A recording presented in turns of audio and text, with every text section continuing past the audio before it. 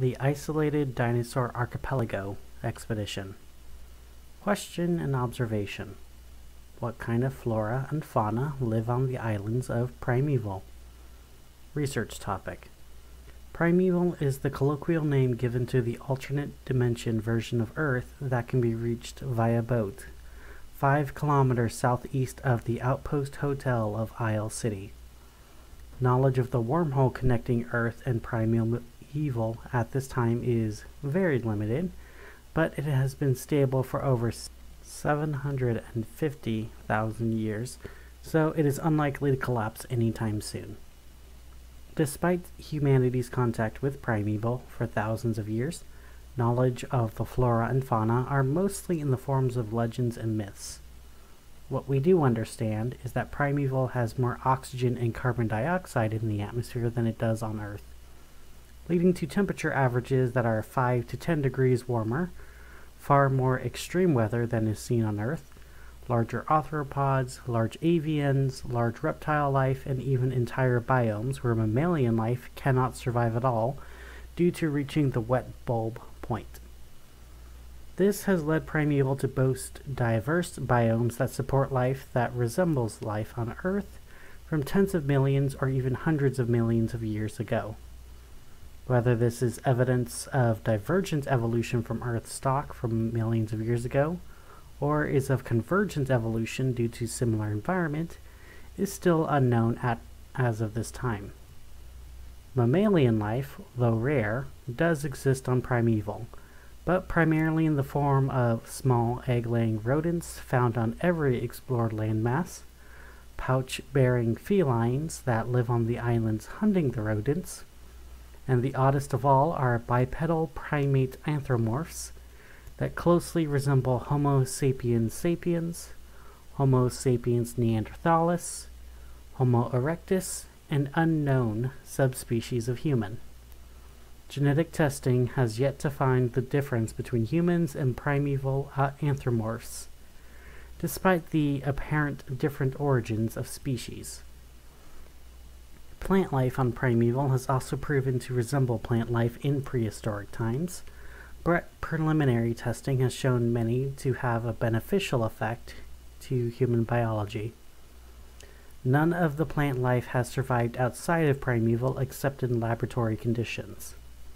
The elevated oxygen levels have also proven to be toxic to all known terrestrial plant life, most microbes, and even dangerous to humans who are not acclimated can perish from oxygen poisoning, hyperoxia, and other related disorders.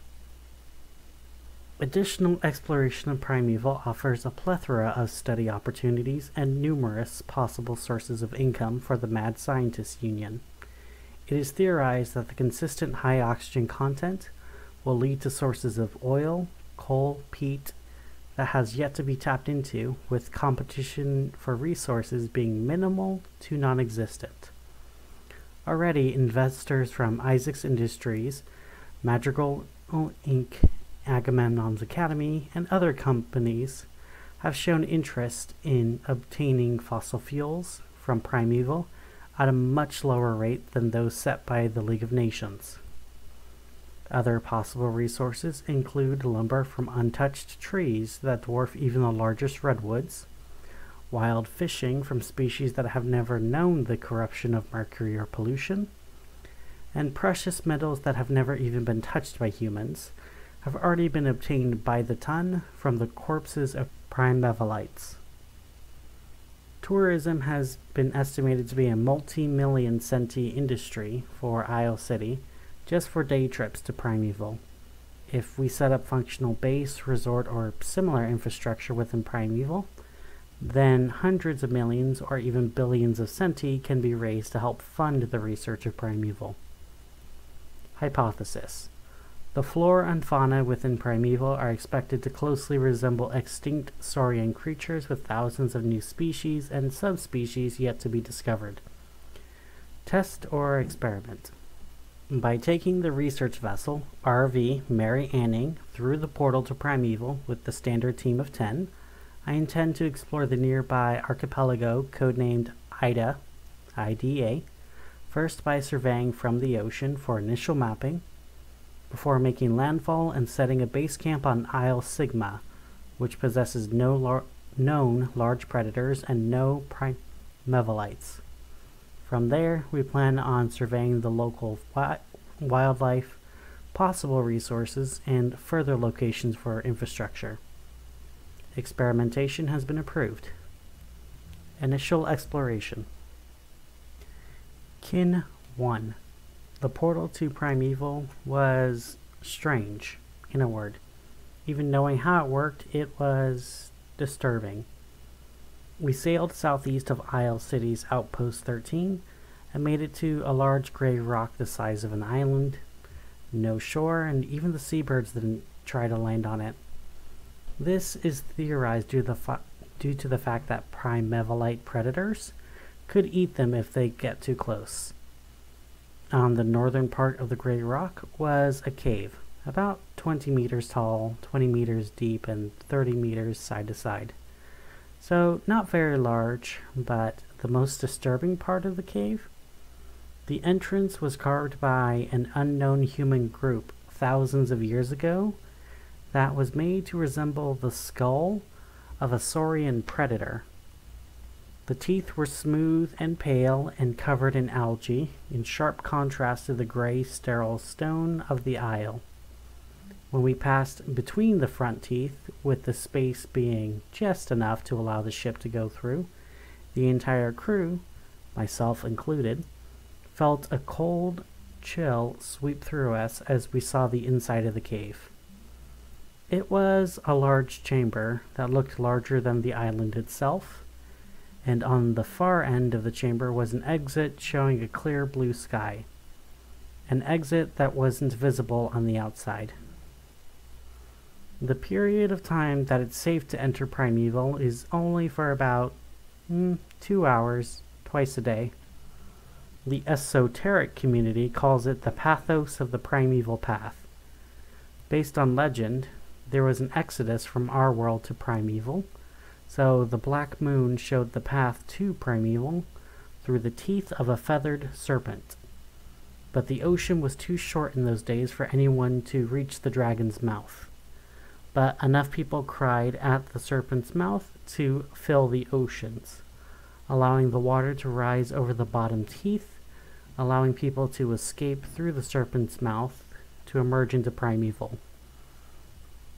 But the people kept crying, this time in happiness as they came through, and then they filled the ocean too much, so that the ocean then reached the top teeth of the serpent, sealing the way off again without getting cut to pieces.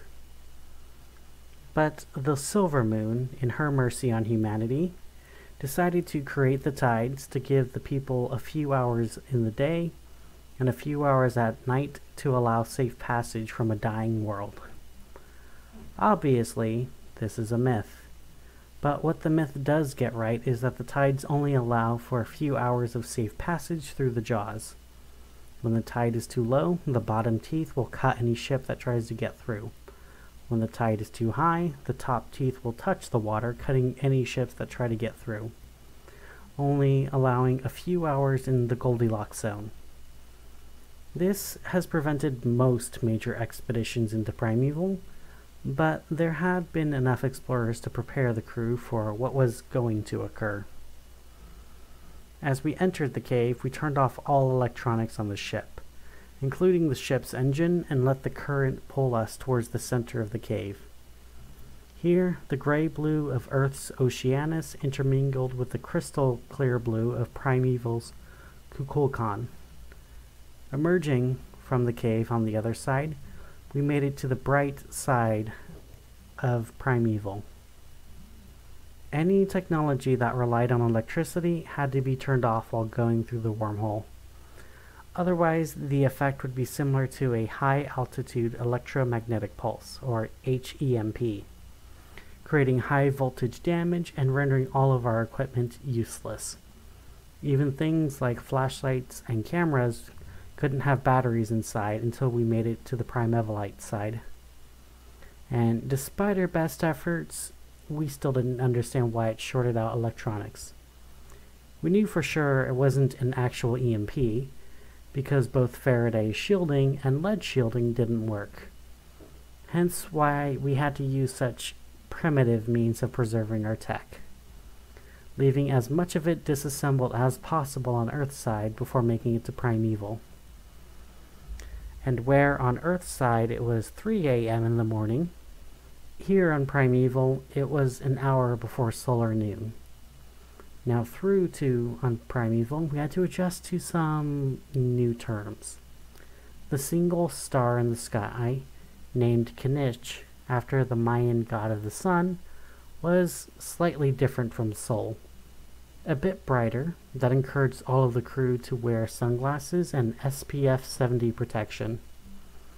And here, the days were also a bit shorter, only a 23-hour cycle, and instead of referring to them as days, which would be confusing, it was just easier to refer to them as kins. The most disturbing part of the local cosmology, though, were the stars and the moon. Namely, the fact that despite there being a tide equal to that on Earth, there was no moon on Primeval, and the stars were few and far between. Per local mythology, Primeval was still a young world, and the gods were waiting for more heroes to rise before creating a moon and new stars. The working theory from the MSU was that Primeval was in a young galaxy in void of the universe. However, whether Primeval is a completely different dimension or just a different part of our universe is still hotly debated. Through the island, we turned on all of our electronics again and began to make our way to Ida. Communication with Earth is non-existent on this side. Exoteric radio signals, Bluetooth, Wi-Fi, cellular signals all failed to get through the wormhole.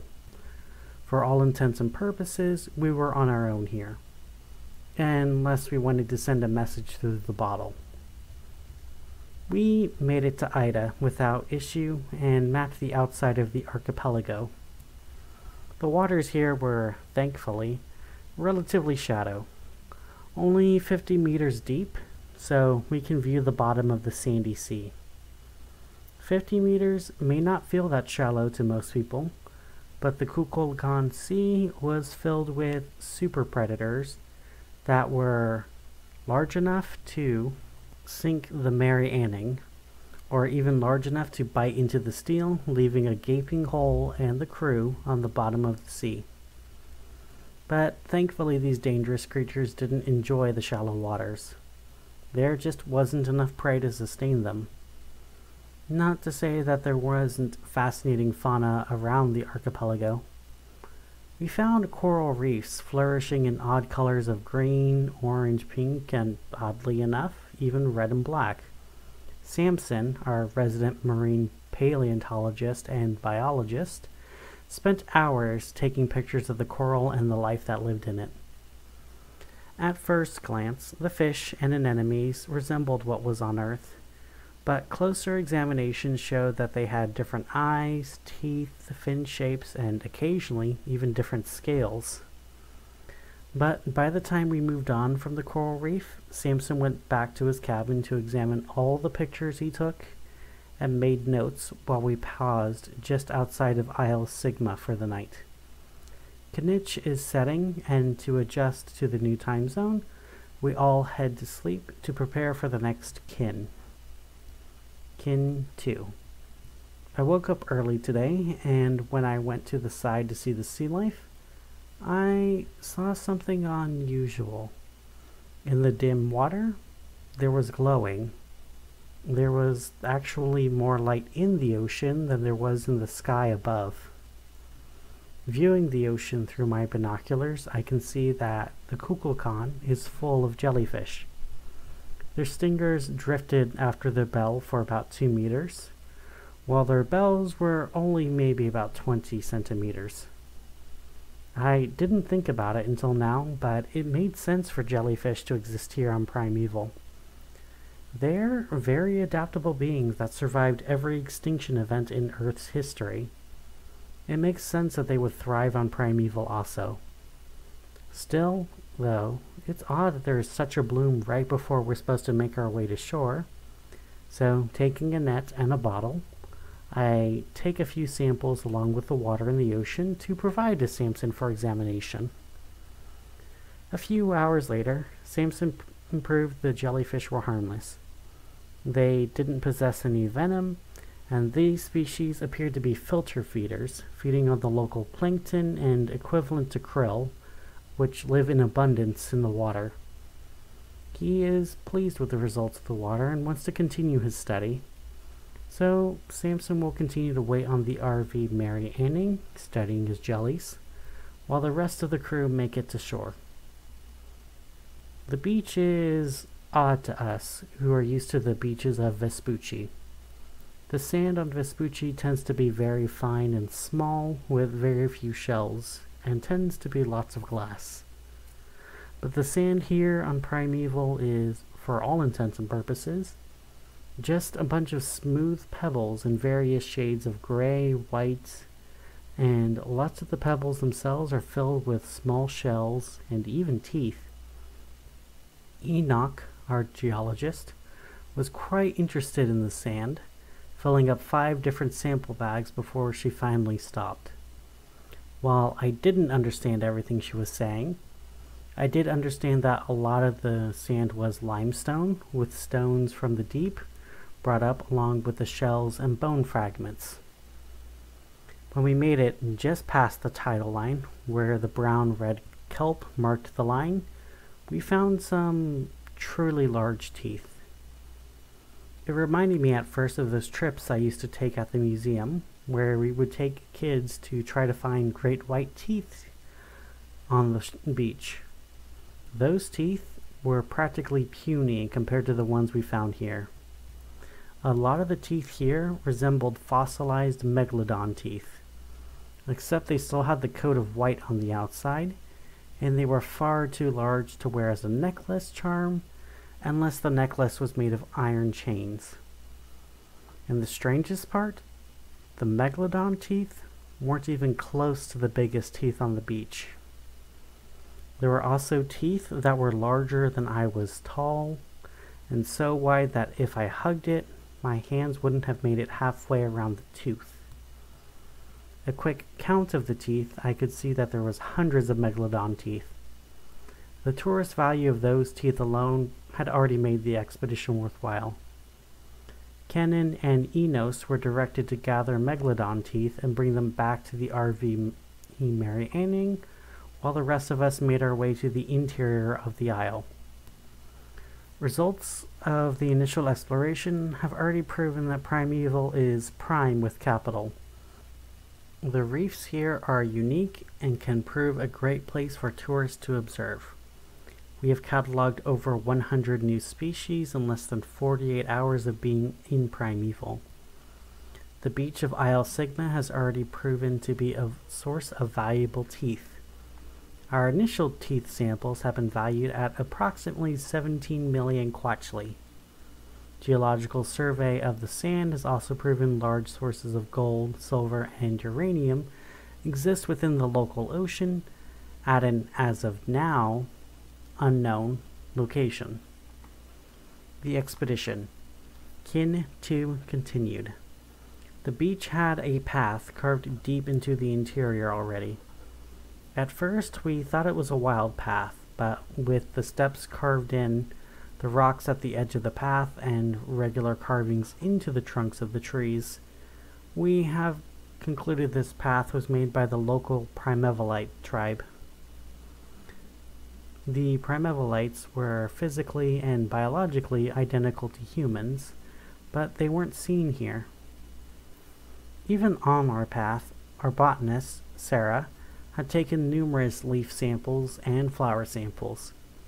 She's very eager because despite looking superficially primitive, the plants here have almost no resemblance to our ancient plant life. Hopefully these strange ferns and cone-shaped flowers have attributes that can be useful. Sarah has trouble focusing on what will give our expedition the most grants. Plants don't exactly draw the same kind of attention as precious metals, dinosaurs, or deep sea life. After a few hours, we made it to the center of the island. Here, there was a settlement.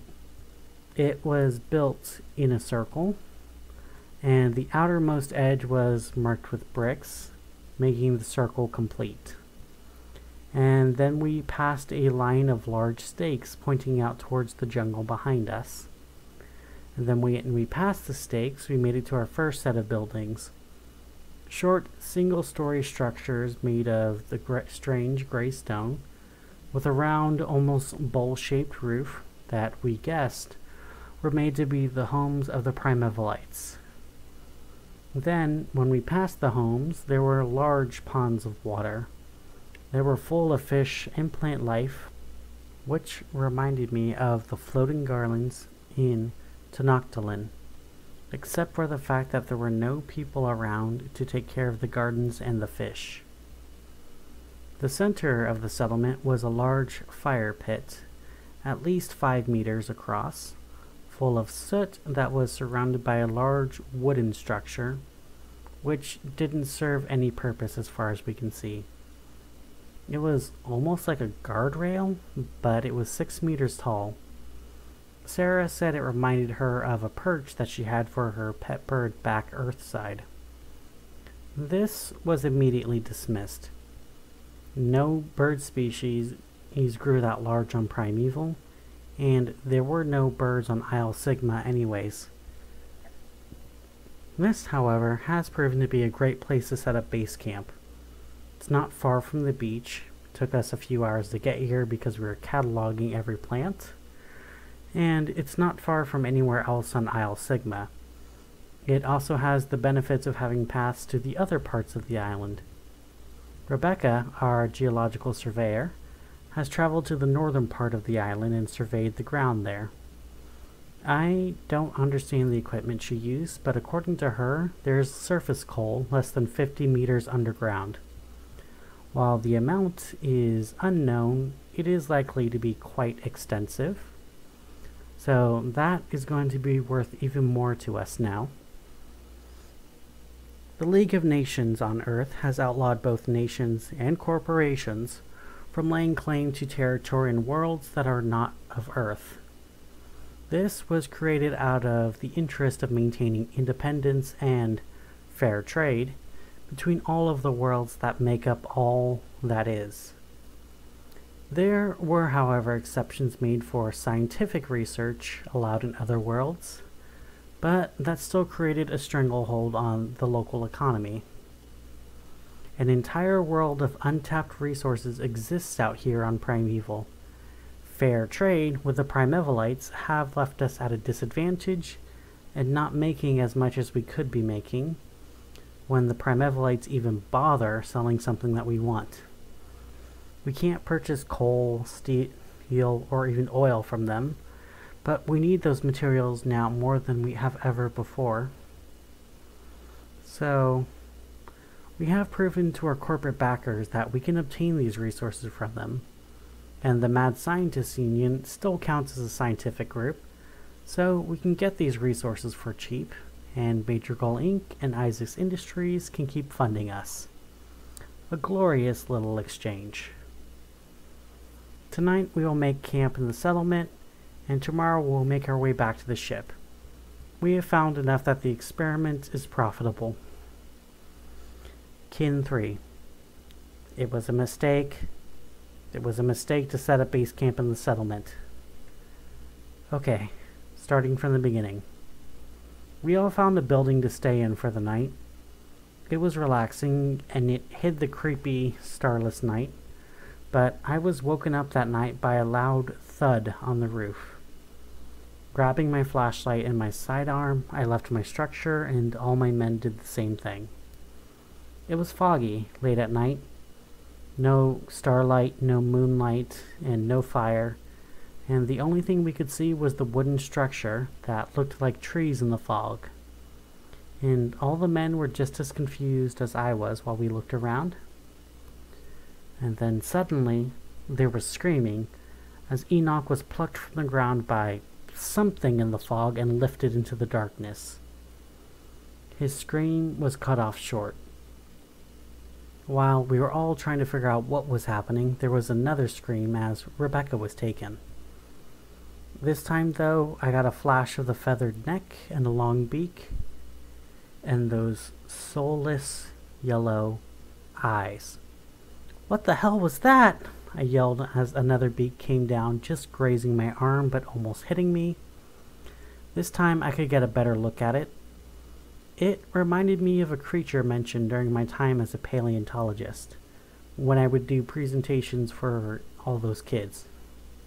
"Quetzalcoatlus!" I screamed, and pulling out my sidearm to fire wildly into the dark fog. A loud screech was heard and a furious flap of wings as the fog parted and showed us what was happening. The settlement wasn't just a settlement for Primevalites. There was a reason they weren't here right now and that they were somewhere else. The settlement was built to be a nest for the Quetzalcoatlus when they weren't there. The homes were perfectly built to be nests for the flying reptiles' eggs. The structure that Sarah said looked like a perch was indeed a perch for them, and the floating gardens were supplying fish and water for them to eat. The Quetzalcoatlus were all crouched on all fours. Their wings served as rudimentary front legs, while their smaller legs kept them up. Their necks and bodies were feathered, some of them in bright colors and others in brown and white. Their beaks were longer than we were tall, and wide enough to swallow us whole, just like they did to Rebecca and Enoch. And now with the gun fired off, they were all staring at us. Over 24 at least, and there was no way I had enough bullets to shoot them all. "Run to the ship!" I yelled as I bounded down the path that I was hoping was the right one. The creatures screeched as they took to the skies and began to snatch up more of us. I couldn't see who was taken. At the time, I was just hoping that I wasn't the next one taken. Running down the path, I made it into the jungle where I hoped the trees would keep me safe from the screaming banshees that flew overhead. While I ran and kept running, I couldn't hear anyone else follow me. When I made it to the shore, there was only the tender boat and the distant screeches of the Quetzalcoatlus. I couldn't hear any of my men. They didn't make it. So I just took the tender boat back to the RV Mary Anning, and alone, I took it back to the wormhole. I will have to wait until it's safe to go through, but I had to get away from Isle Sigma. I will never return to Primeval. I will go back to teaching children in museums about T-Rexes and Triceratops over all of this. Screw the money. Conclusion.